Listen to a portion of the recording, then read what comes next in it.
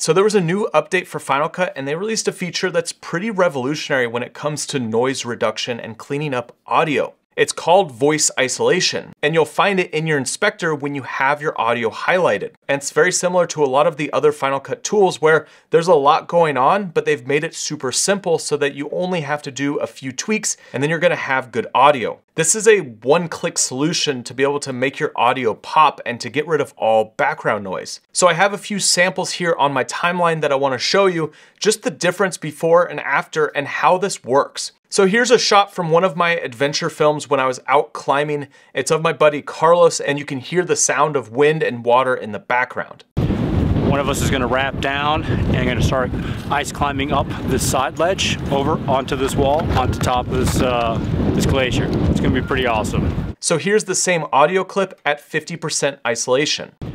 One of us is gonna wrap down and gonna start ice climbing up this side ledge over onto this wall, onto top of this glacier. It's gonna be pretty awesome. Now for a shot like this, you're not necessarily gonna be able to clean up everything, but you will be able to make his voice stand out much better. So you highlight the audio, you go up to Interior Inspector, you click on voice isolation, and I always start around 50%. I found that's a good starting point where you're not gonna start distorting the voice, but you're gonna be able to clean up the background. Now, just for comparison, let's put it at 75%.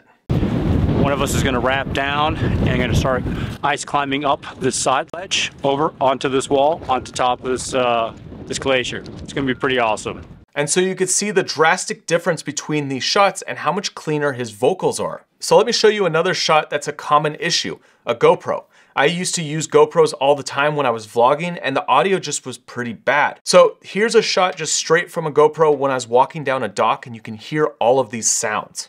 All right, so this island you have to pay 300 baht per person to get on.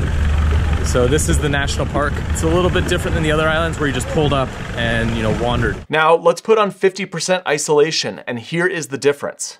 All right, so this island you have to pay 300 baht per person to get on. So this is the national park. It's a little bit different than the other islands where you just pulled up and, wandered. So not only will it get rid of all those sounds of the water and the ocean and mute them significantly, but also, if you notice, a lot of the background sounds like the boats are missing too. It cleans up all the audio that's not your vocals. Now, it's not perfect. It's not going to be your one-click solution all the time, but for a lot of situations, it is going to be able to reduce your background ambience. So here's another shot where I was in a tent, and you could tell that there's audio frequencies that are closer to my voice with the sound of the rain hitting the tent. Still just sitting in a tent, waiting for the weather to clear. Now here's the sound with the isolation turned on.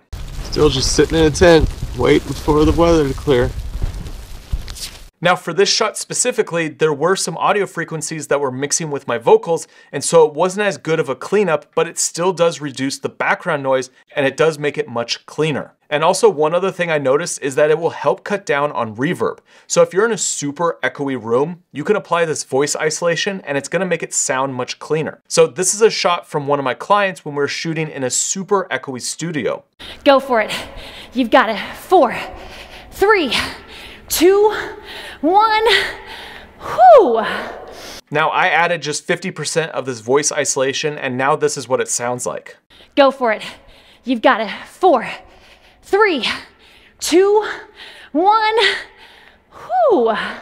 So this is a great tool to experiment with, and if you have some background noise, it's really gonna help make your vocals stand out. And next, make sure you check out this video right here, which is gonna go through a bunch of different techniques on how you can produce better looking videos when you're out by yourself as a solo creator.